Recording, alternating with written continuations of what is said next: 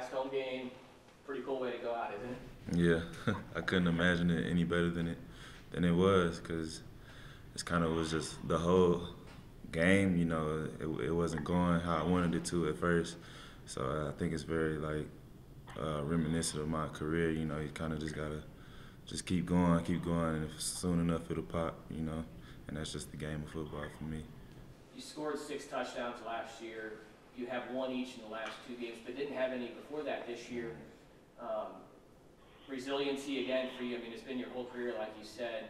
Was it a matter of just telling yourself to stick with it and results will come? Yeah, absolutely, because I was finding myself just trying to calm myself down, because like you can kind of press and force things, but you know you got to let the game come to you. You know, I was just telling myself just stay patient, because you know I wasn't having bad runs. It's just things just wasn't going the way I wanted it to yet at the time. So I just had to stay patient and let it come to me. What were the emotions of senior day like for you? And it was great, like from start to finish, you know, to see my parents, you know, it always just put something on my heart, you know, just to see my parents and my little brother, like, and they're just so proud, you know, and that's just something that I've always strived to do, is just to make my parents proud. And, you know, for it to finish the way it did, it was a storybook ending for me. How gratifying is this for the team to be playing so well down the stretch, and now you have a chance to finish your senior year in a 3-game winning streak?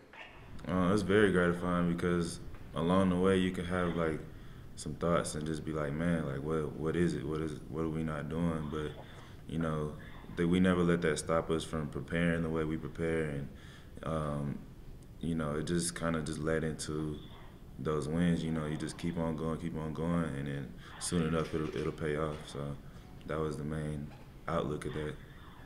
Coach talked about Liberty being a good run-stopping team. Do you recall that from the first meeting, and what have you seen on film maybe since you played them last? Yeah, they are pretty. They're a good run-stopping team. You know, they play as well. You know, they always have somebody for the quarterback. They always have somebody for the running back.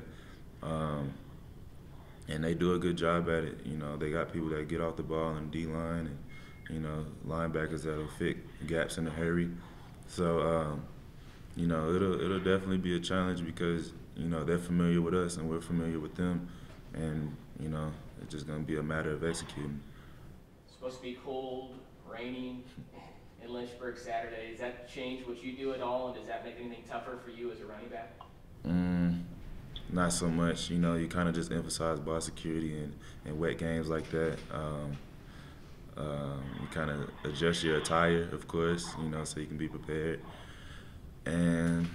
But overall, the game will still be the game, you know, and I'll be ready for whatever adjustments we need to do.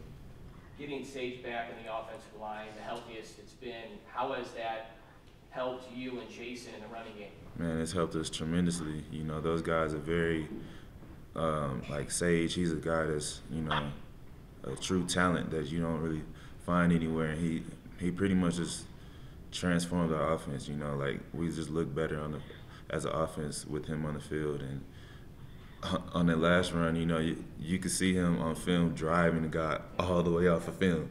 So, like, you know, as much as I want to credit myself, you know, I got to give credit to the offensive line for blocking for me the way they do. Jason, Ken, anything for Christian? Christian, along those same lines, Christian, like Trujillo next to Sage, like how has that helped, especially in the run game? It seems like that's more of his natural position. Has that been key the last couple of weeks to having him inside with Sage outside? Yeah, Trujillo's back to his natural habitat. He's more of an interior lineman. He's played center, he's played guard. Sage, he's a true tackle out there. So just getting those guys back to where they're home helps out a lot, and it also gives an uplift to the rest of the guys like Max Woolhite, Tony Bello, and Jalen Guerrero. Those guys, you know, and it's a full unit now. So, as close to a full unit as we're going to get at this point. So, it just gives everybody a sense of confidence and an uplifted spirit. You were talking about maybe the numbers haven't been what you wanted, but like I think you've been a really like an important player the last couple of years for the team. So, like, what's it been like though the last couple of weeks, seeing your teammate just awesome. You know, I love to see my guys having success. You know, and it's just great. You know, like I like to see him doing good, and because you know we're from the same city, of course. So like that also is a good thing to see somebody from where you're from doing well. And also as a unit, you know, as a running back room, it just shows how dynamic and how talented we are as a group. Yeah, Christian, last year you guys went out there and it was a rainy and cold game and turned out to be really low scoring and all that. The way you guys have been running the ball the last couple of weeks, how much better prepared for a bad weather game do you think you guys are? I feel like we're capable of getting it done in the rain. If we have to lean on the run game, I feel like we're good enough to get it done. Thank you.